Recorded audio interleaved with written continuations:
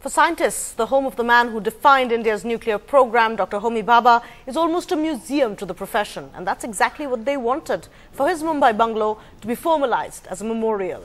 But the National Centre for Performing Arts disagreed, and the house went under the hammer earlier today. So what's the going rate for landmarks? 372 crores.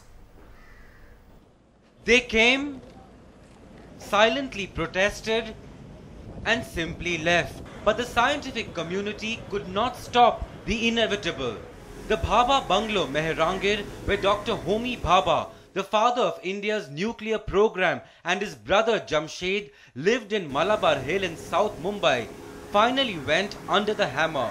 Auctioned by the owners, the National Centre of Performing Arts, or the NCPA, and picked up for 372 crore rupees.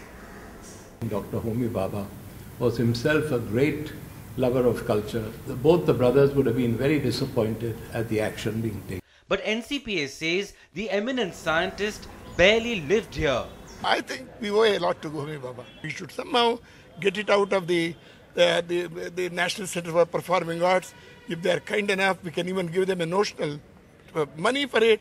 And so it should be given, left alone as a national treasure. I've made a memorial for him in the place where he worked, where he spent most of his time.